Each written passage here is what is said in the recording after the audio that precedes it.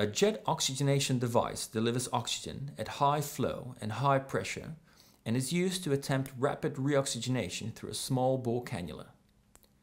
Its goal in our algorithm is not to eliminate CO2, and therefore it's not a ventilation device.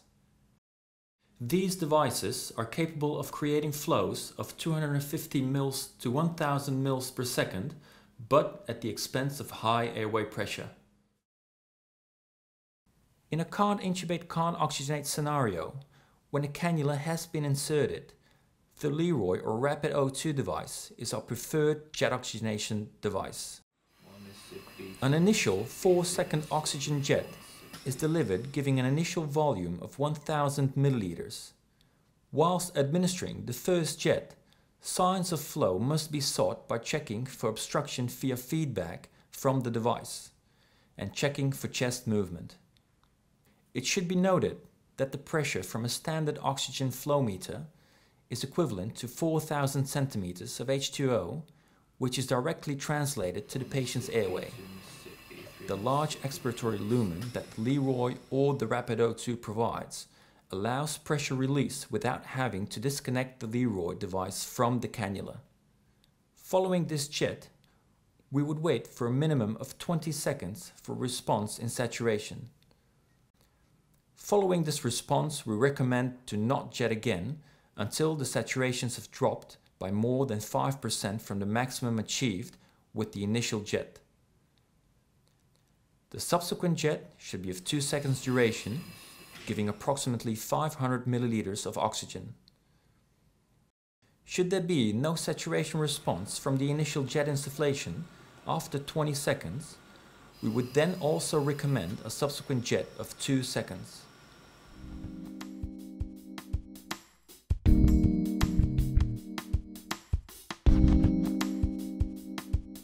Please note, a 1 second on, 1 second off jetting technique is not recommended. If this technique though was inadvertently applied, this video demonstrates that the expiratory characteristics of the Leroy or Rapid O2 device could allow for enough pressure release as not to cause significant pressure buildup and barotrauma. In the event of a cannula kink or obstruction, the Leroy or Rapid O2 device allows for tactile feedback, alerting the anaesthetist of an obstruction. By relaxing the grip and straightening out the cannula, patency may be restored and jet oxygenation commenced. Using a 3-way tap as a jet oxygenation device with an oxygen flow of 15 liters per minute exposes the patient to uncontrolled high airway pressures. Even with a 3-way tap in an open position, the airway pressure can rise to dangerous levels. Using the 3-way tap in a closed position, the pressure buildup can be extreme, and we have to advise against using this device for jet oxygenation. The ManuJet is another option capable of creating high oxygen flows, but at the expense of high airway pressure. The ManuJet's working pressure may be reduced to 1 bar before connecting the device to the cannula. At 1 bar, the ManuJet delivers approximately 250 milliliters per second of oxygen flow, but this estimate is unreliable.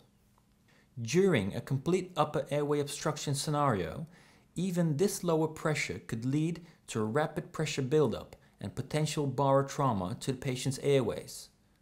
Disconnecting the ManuJet will reduce the intrathoracic pressure, but we have found this to be an unreliable procedure to follow in the crisis situation.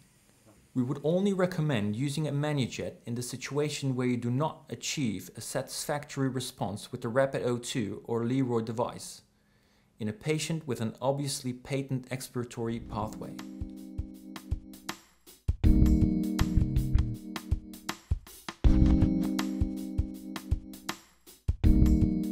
Care should be taken not to mistakenly unscrew the entire pressure control assembly while attempting to adjust the working pressure through the pressure control dial.